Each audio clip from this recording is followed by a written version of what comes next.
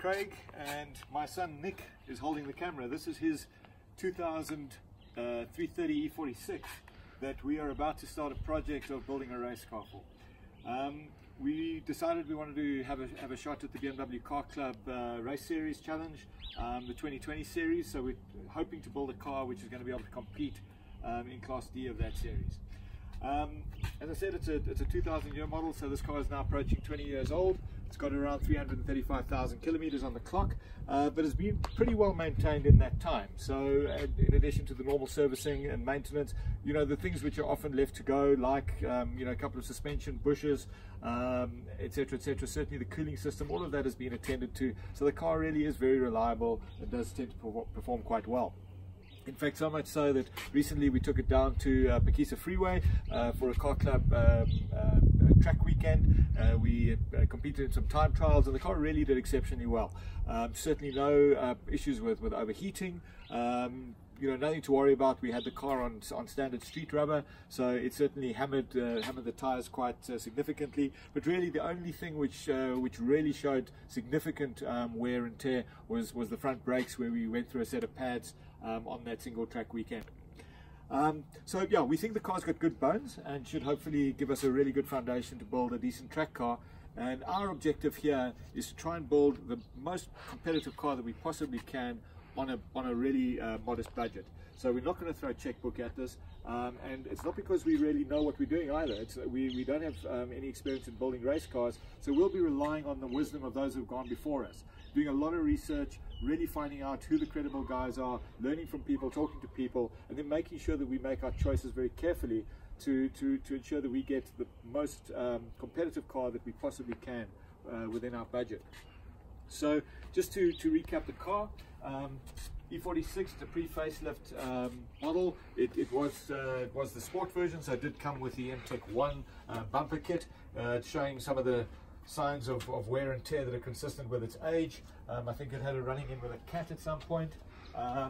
The car does not have its original rims in it anymore. When it was purchased by Nick about 4.5 years ago, it was fitted with these aftermarket wheels. They're not terrible, they're certainly not bad as far as non-OEM rims go. And yeah, then around the back, pretty stock, except for the fact that the badge is missing. Some light-fingered character nicked that and thought that would make for a good mantelpiece souvenir. So the car runs and starts. Other than the standard maintenance, the only real modification, if you could call it that, is a decat.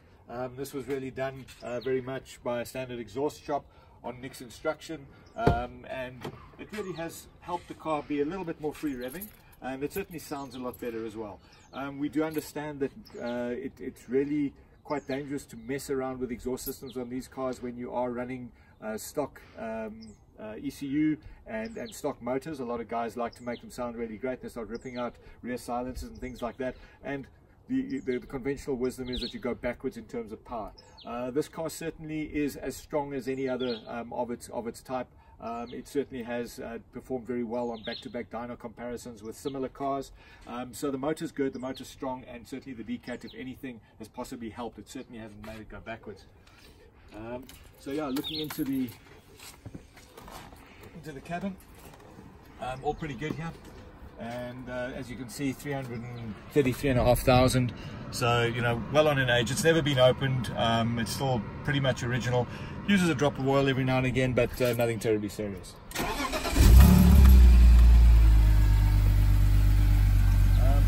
it's got a nice, certainly got a nice understated gurgle to it.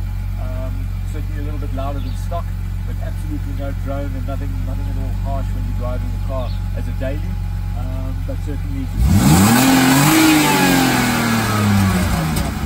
sound a little bit more sporty when you do get a little bit of throttle. So yeah, nice basis to work from. Incidentally, we did have to do a gearbox change recently. The old gearbox's synchros went after a little bit of abuse following a clutch stave cylinder failure. Managed to source a nice box, and it's working beautifully. We did the D10 pins on those as well, so we don't have any floppy gear lever. So from that point of view, powertrain wise, yep, stock standard, but pretty solid. So going forward, obviously the first step we've got to do is deal with all of the regulatory issues that the car will need to be able to compete in the Car Club series. So the first of those is a full roll cage, welded roll cage. So we'll be starting with a stripping of the car very shortly, getting it off to get the roll cage put in. We do need FIA classified seats and FIA 6-point harness, as well as a whole bunch of other requirements, of course, fire extinguishers and tow straps, and wired nuts and things like that for anything that can leak fluids. So there's a lot of the standard regulatory requirements. So that's obviously first port of call, and as soon as we've done that, we'll be moving into the first stage of the performance upgrade of this vehicle, and that really is going to be a focus on suspension. We believe that that's where the majority of the car's performance is going to come from. So we will be investing in a decent set of coilover springs and shocks, and obviously semi-slick rubber, and between those and the lightening of the vehicle, we do believe that we should be able to get that first step up into getting this car to a point of semi-competitiveness, and that's the foundation from which we'll build. So if you're looking forward to seeing how a couple of rookies with a good mechanical background can undertake a build project like this, hopefully on a budget, and hopefully get a good result, then stay tuned. Have a look, subscribe to our channel, and follow the journey with us. And yeah, we hope it's a lot of fun for you as we hope it is for us.